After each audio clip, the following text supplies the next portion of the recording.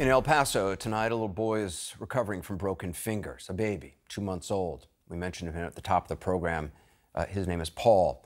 He's 2 months old, and he owes his life to his mom, Jordan, who, according to the family, did what mothers do. They protect their kids. When he gets a little older, he'll be able to hear the story himself, but sadly, he won't be able to hear it from his mom. She died saving his life, and he'll have that memory with him forever. Joining us now is Jordan's aunt and uncle, Liz Terry and Jesse Jomorowski. They are brother and sister. Liz and Terry, thank you so much for being with us. I'm so sorry for what you are going through. It's unimaginable. Jesse, can you just tell us about Jordan and Andre and the kind of people they were? They were beautiful. They were very hardworking. They were amazing parents to their 3 children. They gave what they could for them as far as support, and most importantly, they gave everything they could in love, and that's what ultimately we'll remember about them. And Liz, I understand that Jordan, she dropped off one child, and I think at cheerleading practice, correct me if I'm wrong, and they went to the Walmart to buy school supplies. Is that right? Yes, they were. Their oldest child, Skylin, who turned 5 yesterday, was dropped off at cheer practice, and I think they had a closed practice. So Andre and Jordan and baby Paul had headed to Walmart to do some school supply shopping. And Paul's obviously. Paul's just two months old. I mean, it was. I mean, it's so incredibly recent that they must have been so joyful. Oh, they were. They just celebrated their 1-year anniversary, July 30th, their 1-year wedding anniversary. Baby Paul is a beautiful baby. It was our middle brother, Jordan's father, his first boy. He had 3 girls, Jordan included, and 2 granddaughters. So I don't think he'd ever thought he'd see the day he'd have a boy. And this was Andre's, obviously, his son, his firstborn son. Wow. So there was a lot of joy, a lot of celebration in the family, and met with obvious devastation. And how is Paul doing? I understand he had some fingers broken. He did. He was bruised up, 2 fingers broken. They did an MRI this morning, and everything turned out fine. He was just released from UMC Children's an hour and a half or so ago. Roughly. To his grandparents. So I guess as children are resilient, shouldn't be faced with this situation, but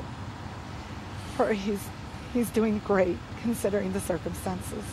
And what do you know about how he was found?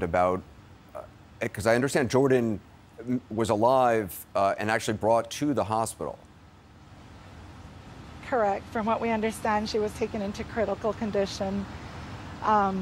What little we know, just with all the chaos and all the things that have been said, is that he was pulled.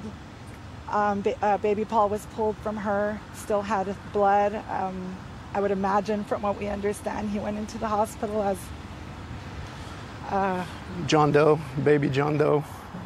The details are very cloudy, but from what we understand, baby Paul was recovered from the crime scene with his mother on top of him, and we got word that Andre had jumped in front of his wife to protect his wife and son throughout the whole circumstance. So it's very devastating.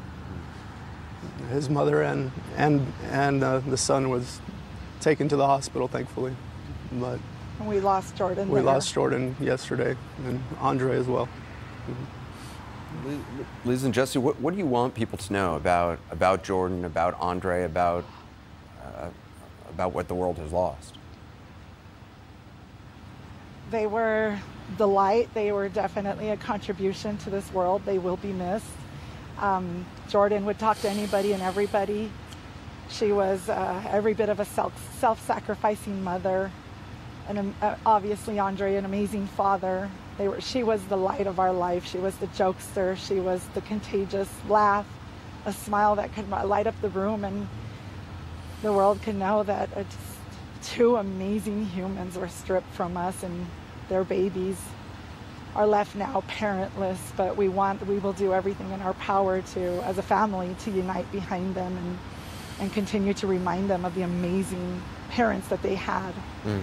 Just, there's not enough words to, I think the ultimate sacrifice a parent can show of love is obviously shielding your children, which you shouldn't be doing in a Walmart when you're shopping for school supplies. Liz for bullets.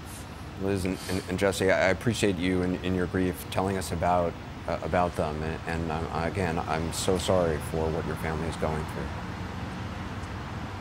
Thank you. Thank you. Our condolences to the rest of the victims and families. Thank you very much. Again, thank you for talking to us. You take care.